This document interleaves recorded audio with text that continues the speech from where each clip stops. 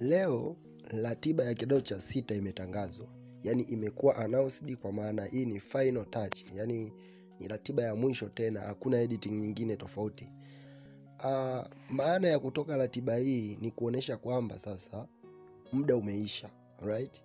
Kwa wanafunzi wa kidato cha sita it means muda umeisha. Kwa muda uliobaki, kama umeona imetolewa ratiba ya mwisho, maana yake muda wa mtihani umekaribia. Lakini kuna maswali kadhaa ambayo mwanafunzi unatakiwa kujiuliza kwamba baada ya ratiba kuwa imetoka, je, wewe umejiandaa kwa namna gani kukabiliana na huu mtihani?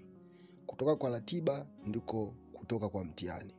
Sasa wewe kama mwanafunzi umejiandaa kwa kiwango gani kukabiliana na huu mtihani? Nafikiri mimi nitazungumza kwa wale wanafunzi wangu ambao tumetoka wote O level, tumepanda wote, na wengi tumekuwa tukipigana simu kupeana ushauri wa hapa na pale. Kwa hiyo kama ni mara yako ya kwanza unatembelea hii channel yangu, ni kuomba usiache kusubscribe, kulike, kushare pamoja na comment. Call me Teacher D. Na kitu ambacho nakifanya hapa, nahitaji nikupe wanafunzi wa HGK. Nataka nizungumzie kwa maana ya Kiswahili, Geography and History.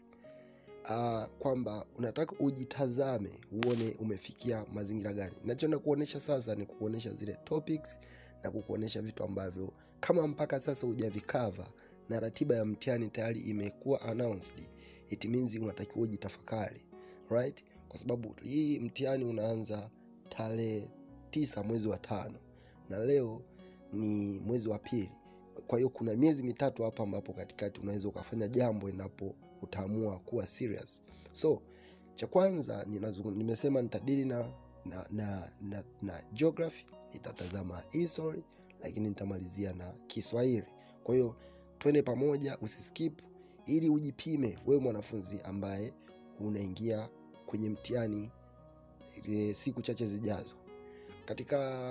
Kwa mujibu wa somo la history, ambapo mtihani unaotungwa, yani huo ambao tumeona ratiba yake, unatungwa kwa maana ya both school and private.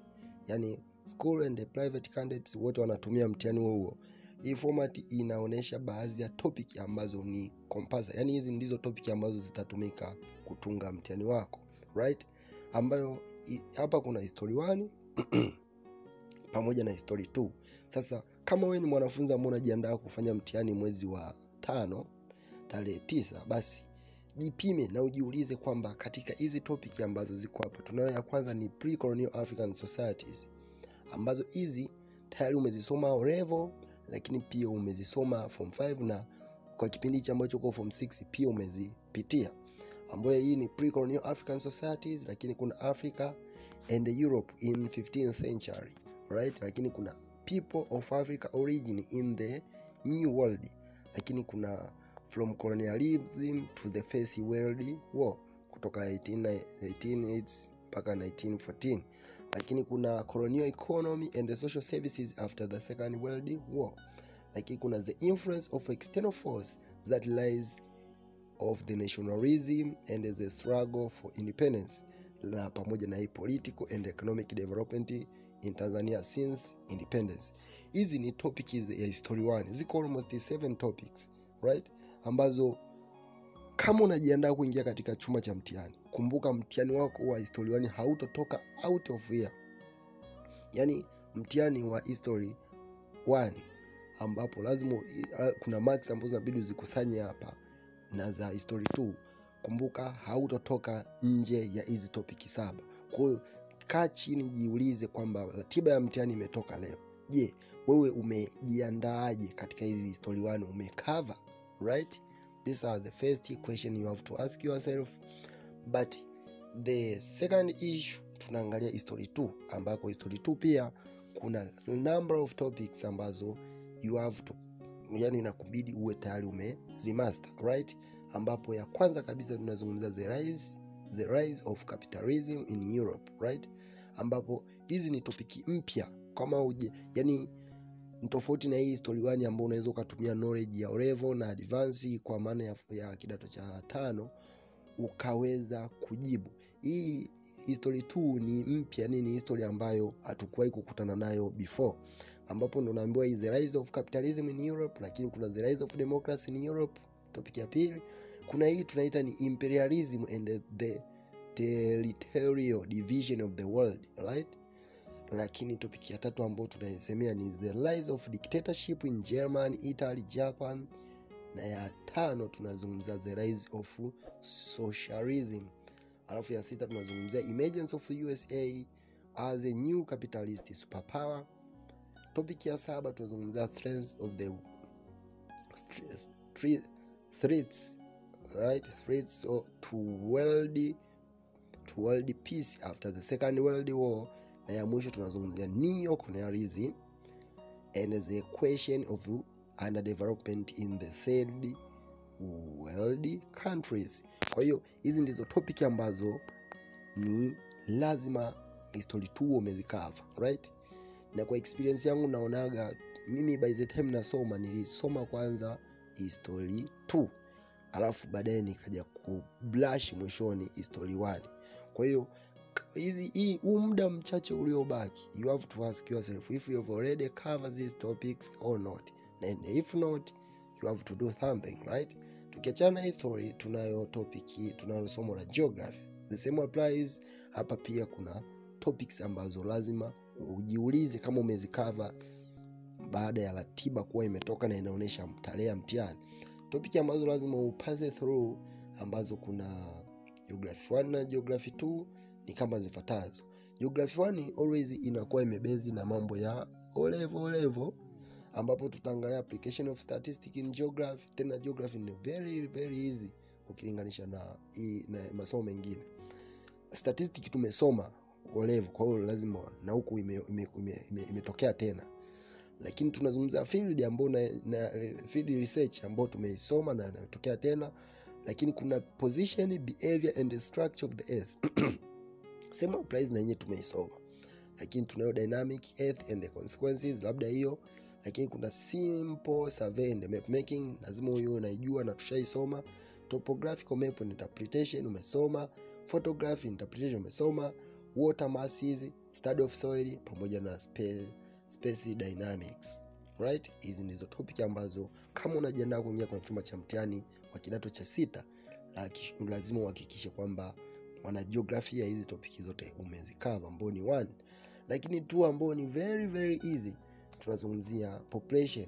Umeisoma population and development. Lakini kuna agricultural development umesoma. Livestock keeping and management. Lakini kuna sustainable use of fuel and power. Kuna sustainable mining, kuna sustainable use of forest, sustainable fishing. Very easy topics. Lakini kuna environmental friendly tourism pamoja na manufacturing industries pamoja na transport and communication. These are topics which you have to cover before the date of exam. Kwa hiyo jitahidi kabla mtihani kuwa umefika, hizi pia huo umezimaster. Ni hizi ndizo ambazo zinatoa mtihani. Hakuna mtihani utakaotoka out of here. Kwa you have to copy, you have to read it, you have to make sure kwamba before exam uwe tayari hizo topic umezikava. Sio ukasema sikukwambia. But let us complete with the Kiswahili. Tunamaliza na Kiswahili kwa maana ya topic ambazo zitatoa mitihani, ambao mada za kutaini. Ya kwanza ni ufahamu, right? Hiyo ni Kiswahili 1. Ufahamu. Matumizi ya lugha, topic ya 2. Utumizi wa lugha, topic ya 3. Uandishi, maendeleo ya Kiswahili na tafsiri. Ni zile nyingi ni yani zina taswira ya O level, right?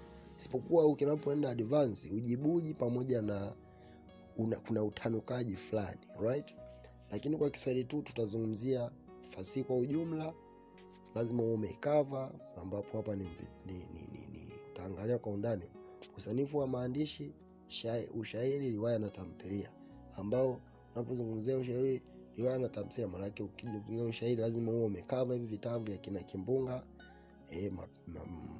na vingine hivi. Lakini riwaya lazima hii siku utakapokwisha na vingine, pamoja na tamthilia lazima umecover kuanzia 3 kwa kila pande, kwa mfano kwenye ukingo wa theme. Kwa hiyo kama mwanafunzi ambaye tumeona hapa ratiba ya mtihani kwamba imeshakuwa announced, basi nimekupitisha hapa kwa haraka kujaribu kujionea kwamba how umejipanga vipi, right? Ambapo next time nitakuja na video, nitakuja kukuonesha kwamba namna gani ambavyo wanafunzi wanatakiwa kujibu mtihani. Haijalishi wewe ni form 6, kuna vitu vidogo vidogo ambavyo lazima uvijue, ambavyo wengine wanavikosea, ambavyo wewe ukijiepusha navyo vitakusaidia kwa hizi siku chache zilizobaki. Baada ya kusema hayo, kwanza niseme thanks for watching my video, na nikutake au nikuombe basi next time usisahau, before you go, just please usisahau kusubscribe, ili nitakapokuja na video zingine ambazo za kuonesha namna ya kujibu mitihani uwe ni mtu wa kwanza kupata video kama hizo. Thanks for watching. It's me, Teacher D. You are welcome. Bye bye.